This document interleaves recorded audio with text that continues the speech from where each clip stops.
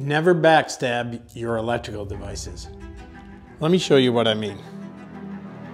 Many 15 amp outlets and switches have these little holes in the back made for connecting your wires. Simply strip about 5/8 of an inch of insulation off your wire, stab it in, and your connection is made. These connections are quick and easy, but they're also very common failure points.